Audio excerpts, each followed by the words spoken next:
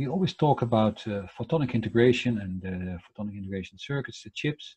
But what does it mean to apply a photonic integrated chip in a real product? So we talk about system integration, system architecture.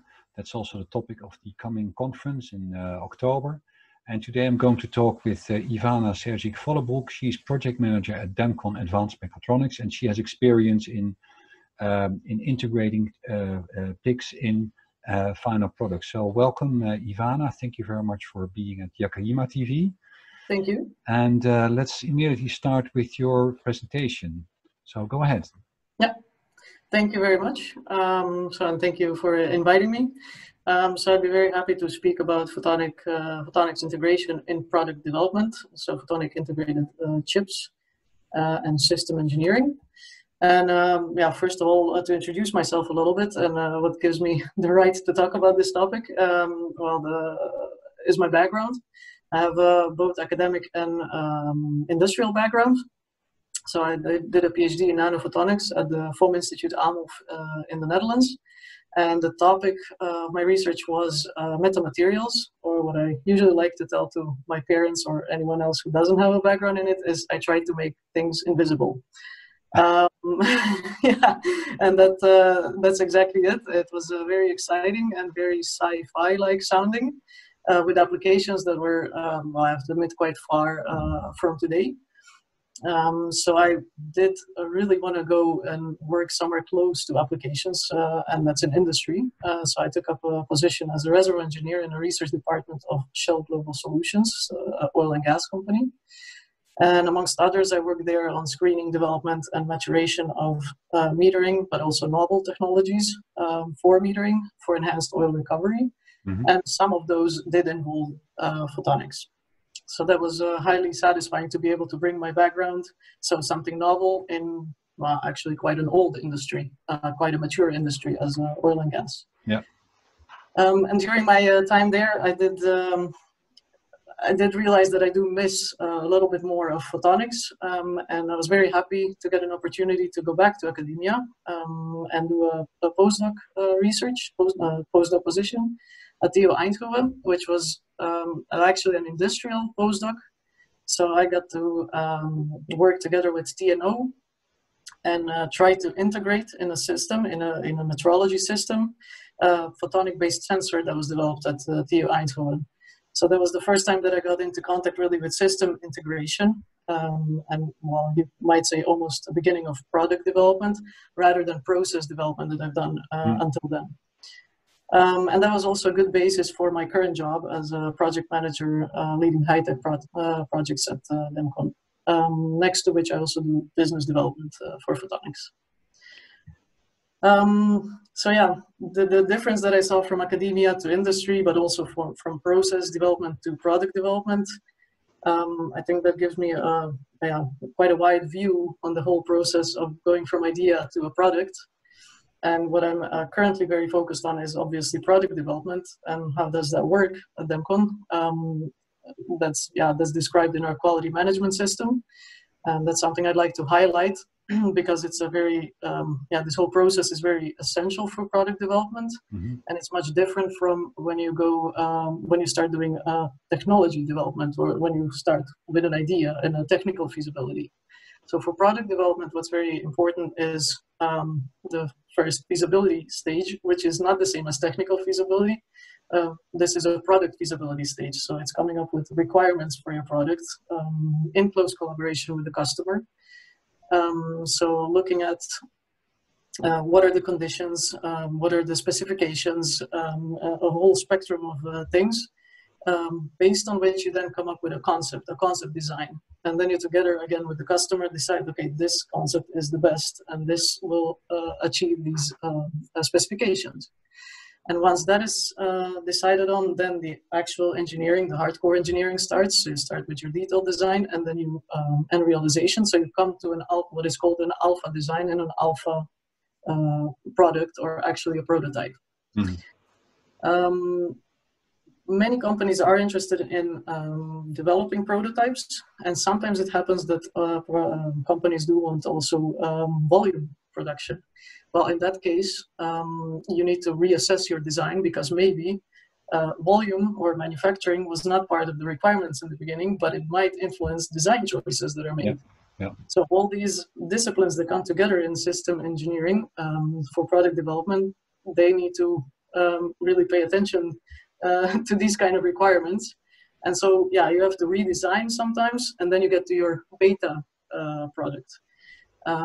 And this is also the point where you usually involve the supply chain and the production party. So that's in a nutshell the whole process and how we work with product development. And as I mentioned, yeah, the big differences that I see and that I will also try to highlight during the conference talk, based on two examples where we did actually take photonic integrated chips and use them as subsystems in our product development. So I see it as two things. One is idea creation. This one is very academic in nature. It's very researchy. So you are focused on technical feasibility of your subsystem.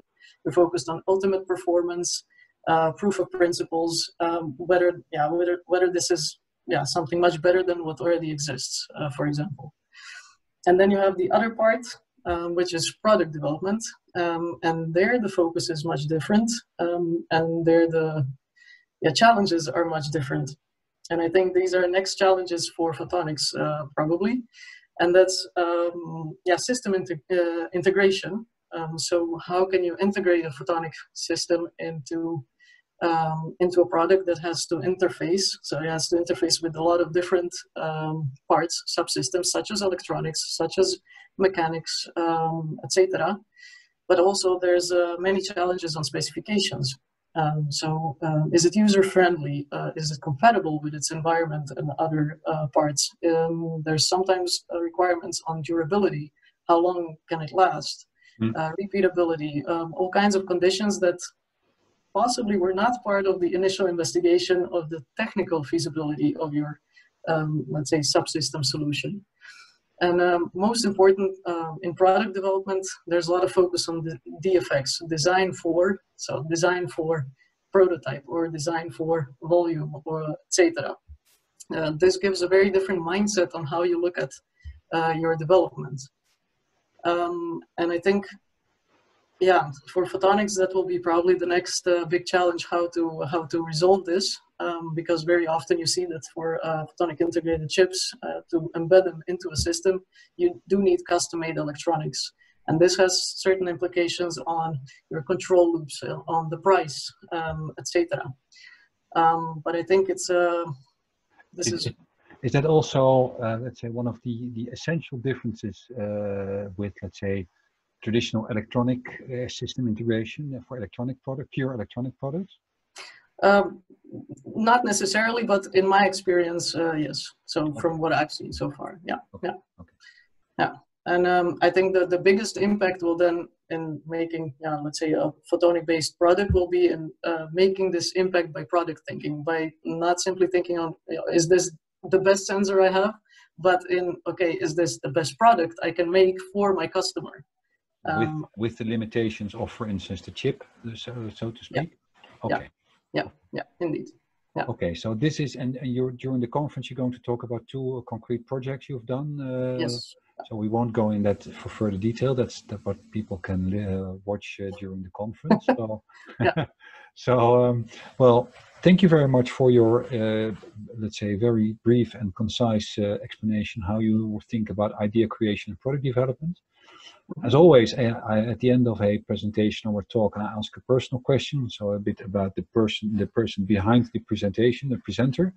So, and that's about what's your favorite art or your favorite music. So, tell us what your favorite thing is. My favorite thing, yeah. So of course, I like to read a lot, and I have a very limited time for that, seeing that I have a 3-year-old daughter. So I read a lot of children's books. Which is actually very interesting to do once you're a grown-up. So maybe you know this, but I do have quite a lot of passion for innovation and for novel technologies. So yeah, one story that comes to mind then is Pinocchio, that I can, Yeah. after having it read again and again to my daughter, I thought, okay, well, this is actually an example of a craftsman, or well, he's not an engineer, but let's say a parallel to an engineer who is creating something. Yeah. And yeah, he needs this final, let's say, breath, or he needs to give a soul to his creation. The design itself is not enough. No. But there's this extra, well, in this case, it's courage of Pinocchio himself. So believe in the technology, which makes him a real boy. I find that a funny parallel. Oh well, that's a very nice end of this this talk, because you bring your daily work in combination with a book, which is a great book, by the way. So I would like to thank you very much for your presentation, and look forward to listen to your presentation during the conference, and then we talk further in detail about the two projects you're working on. So thank you very much. You're welcome.